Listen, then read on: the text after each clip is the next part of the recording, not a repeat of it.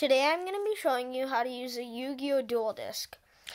So, I'll be showing you where you can put your deck, your graveyard, your extra deck, where you can put your monsters, and your spells and trap cards.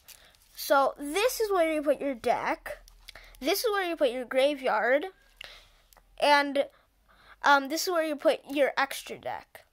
And above your extra deck, you can put your monsters. And here is where you can put your spells and trap cards. So you can also put it at the top. So you can put 4 spells and trap cards. I made this, but if you bought one, you can use that.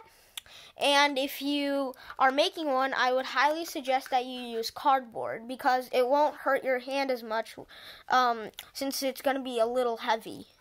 And it won't bend your cards as much. So instead of me talking about the whole thing, I will show you.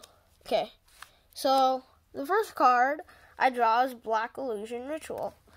So since I'm just showing you, I'll just use one card.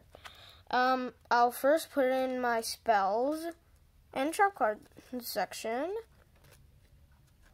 and activate it.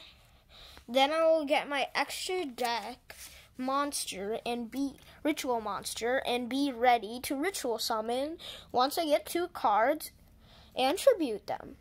So it's basically what you do, except, well, as a disc. So I hope you enjoyed the video, and I'll be posting more DIY stuff you can do. Bye.